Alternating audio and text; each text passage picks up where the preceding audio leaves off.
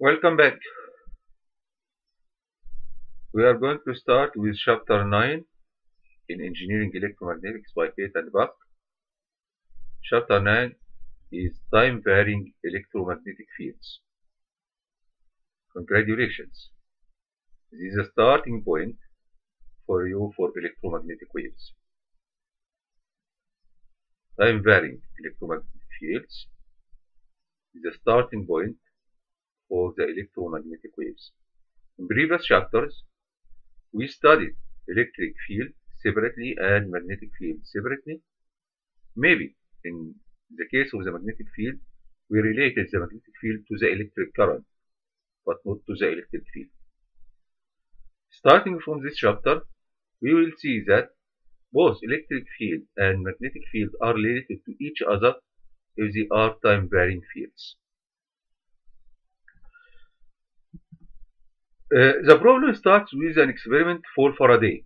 In this experiment, Faraday introduced a closed loop like this connected to a sensitive emitter, and he pushed a magnet inside this loop and then pulled this magnet.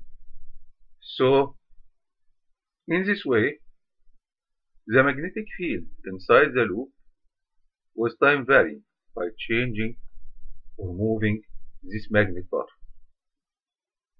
Faraday noticed that when moving a magnet bar inside such a closed loop, there is instantaneous current appears in the ammeter, and this instantaneous current is proportional to the velocity or the motion of this magnet bar with respect to this core. Also, it is proportional to the magnetic flux intensity of this magnetic bar, and it is proportional to which pole. Is it north or south? So if it is north, the current would be in one direction. If it is in south, the current would be in the other direction. So briefly say that for moving magnetic bar in a closed loop coil, if a conducting loop connected to a sensing meter, and because there is no battery or other sources of electromagnetic force included, there is no current in the circuit.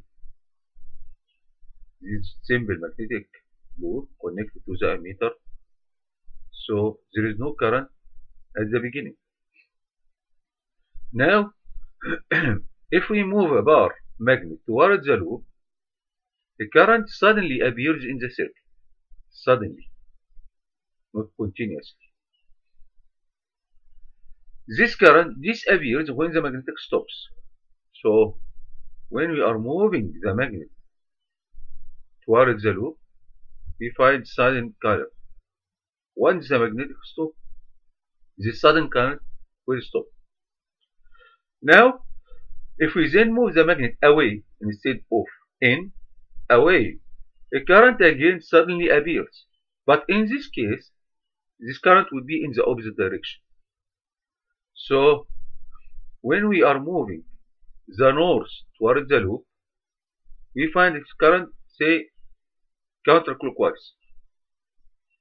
When we moving this north away from the loop, we find the current clockwise, so in the opposite direction. And as we mentioned, it is a sudden current, it is not continuous current, and it appears only when we are moving the magnet bar. A current appears only if there is a relative motion between the loop and the magnet. So maybe we can move the magnet, maybe we can move the coil itself. But the problem is the relative motion between the magnet and the coil. So one must move relative to the other. The current disappears when the relative motion between them ceases or finishes. Faraday noticed that faster motion produces greater current. So if we are moving this magnet bar in a faster motion or in a faster speed, we can obtain greater current. If moving the magnet north pole toward the loop causes, say, clockwise current, if we are moving the north pole toward the loop, introducing current in direction of clockwise, then moving the south will introduce the opposite. Then moving north away, then moving north pole away instead of in causes counterclockwise current. And moving south pole toward will introduce counterclockwise. So effectively, this current depends on which poles and if the direction is inside the loop or outside the loop. And if the pole is constant, but we are reversing the direction, the current will be reversed. If the direction is constant, but we are reversing the pole, the direction of the current will be reversed. The current produced in the loop is called induced current because it is induced due to the time-varying magnetic field. And the work done per unit charge to produce the current inside this loop is called induced electromagnetic force. And effectively, the unit of this induced electromagnetic force is the same as the potential difference V. But the potential difference is due to fixed electric charges.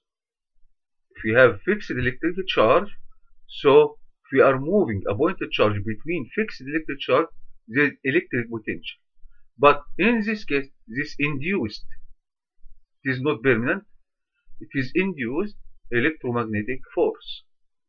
And it is induced due to the time-varying magnetic field.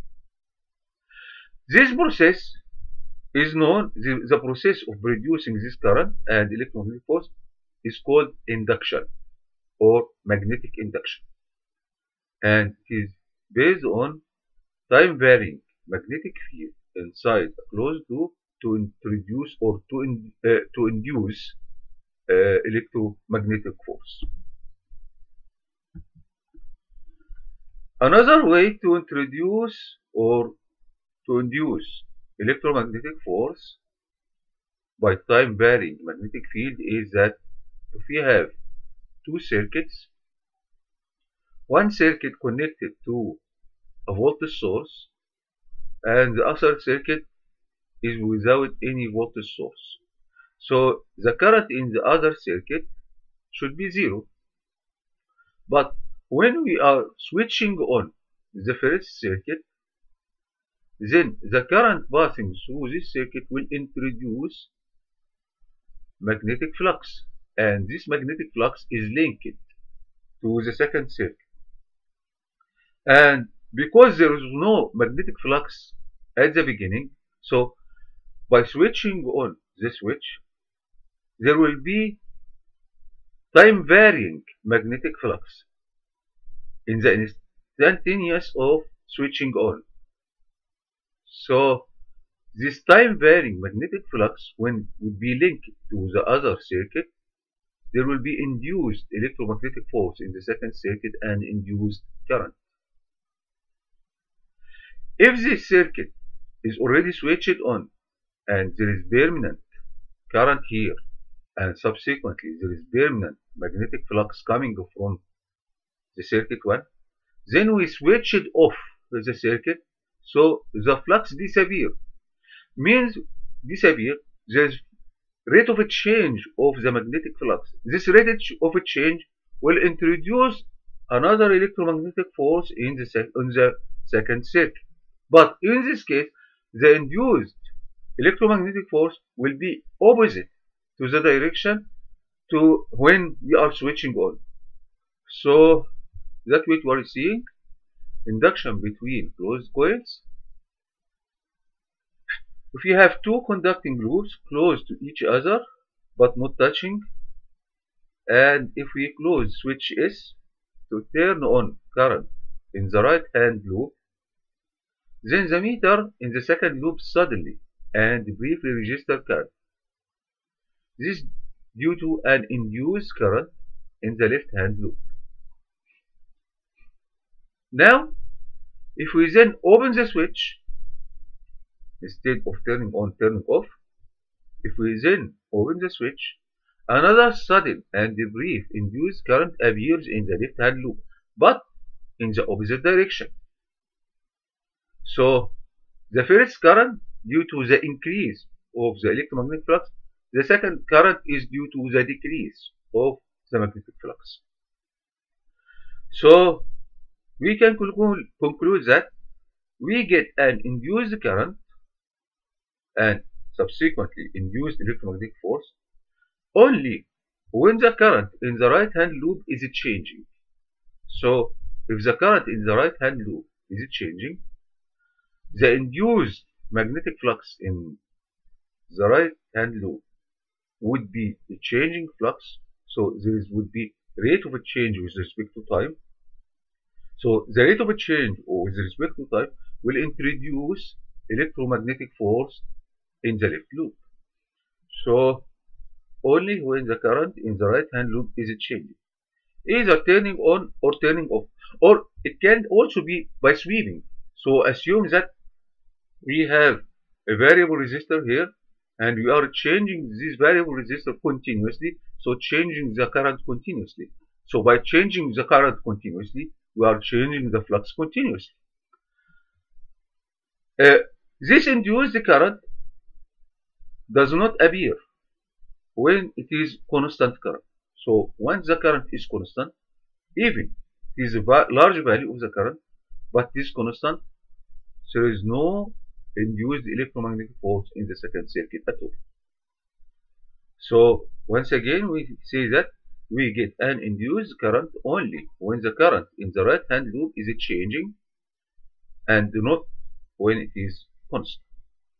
Okay, so this experiment was done by Faraday, and according to these experiments, Faraday introduced his law, which is known as Faraday's law, which govern the relation between the induced electromagnetic force in a closed loop with a time-varying magnetic field inside this loop. This is what we will see in the following video. Okay? Right.